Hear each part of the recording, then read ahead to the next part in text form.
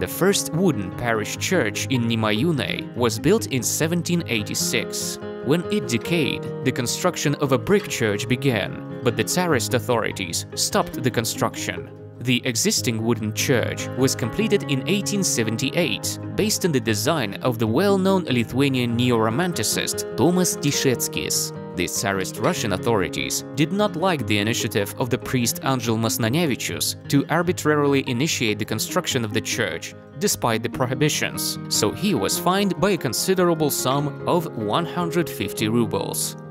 It is one of the few wooden churches in Lithuania with neo-Gothic features. Its builders tried to imitate the Gothic forms of St. Anne's Church in Vilnius. Neo-Baroque and Classicist elements also complement the neo-Gothic forms. The church is symmetrical, of a rectangular layout, with a chapel on one side of the presbytery and a sacristy on the other.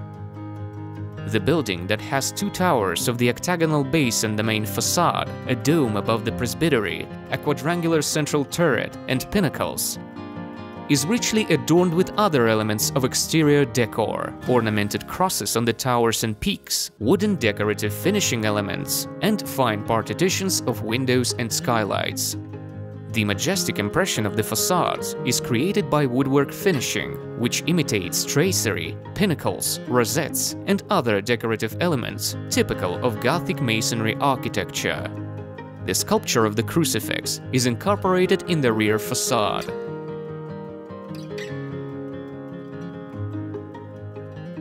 The interior church base is divided into three naves by rows of paired columns with extremely ornate Corinthian orders.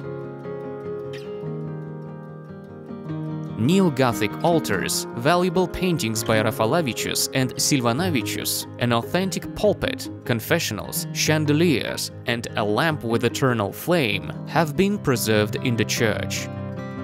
Inside the church, one may see unique, legendary, authentic 19th century carpet made of bright sachets, considered a unique cultural heritage. In the past, brides had a tradition to weave a sash to be donated to the church before their weddings. 64 such sachets were later used to pleat the carpet. Legend has it that if one has bad luck in finding a partner, or needs reinforcement in love affairs, or lacks of harmony in the family relations, it is enough to come and touch this carpet. Several years ago, the church was reconstructed, a heating system was installed, and the buildings belonging to the church were maintained. They are now open for overnight stays. Pilgrims, travelers, artists participating in plein airs stay there.